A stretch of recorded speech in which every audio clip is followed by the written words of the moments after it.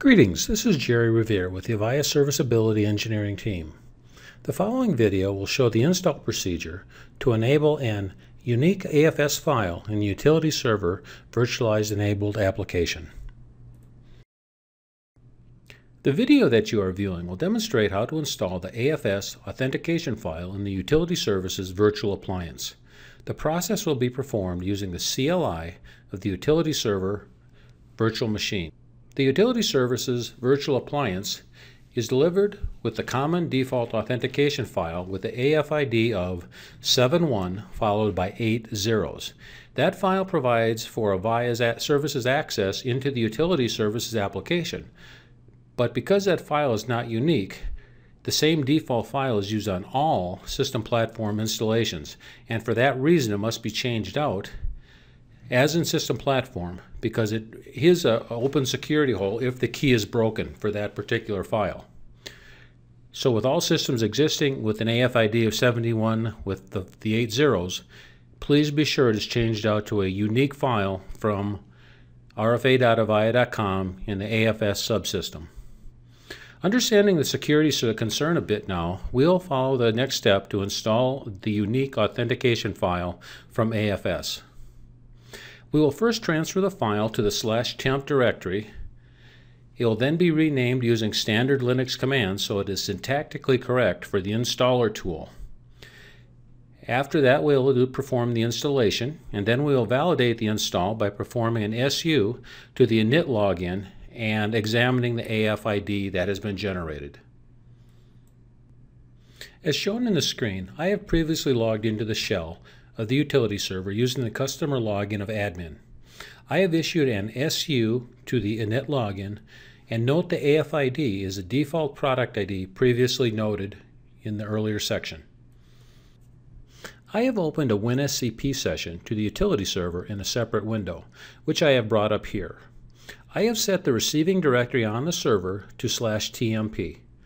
I could have also selected the /opt/vsp directory. Both are valid locations as the installer tool looks for the specific file name in either to install from. Following the instructions in the Utility Services Deployment Guide, it shows to rename the file to the syntax of asg_auth_file.xml. I will rename it after I transfer it to the /temp directory on the server. You can see that I have copied and renamed it in the left pane. I could copy the renamed file, but I will copy the original to the Linux server.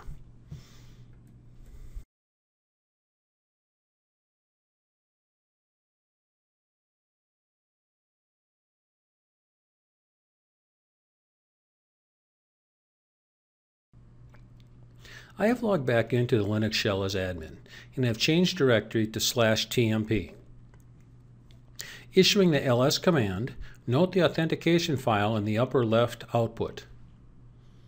Using the Linux mv command, I am renaming the file to asg_auth_file.xml, which is a syntax that is required by the installer tool.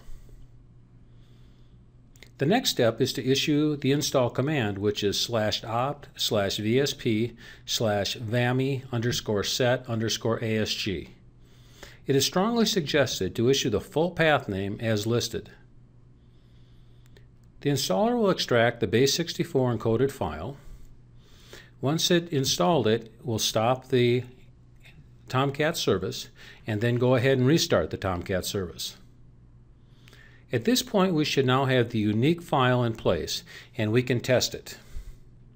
To validate the new AFS file install, I have entered the command su-init, and pressing enter shows us that the new AFS file is in place and its unique ID is 700-372-756.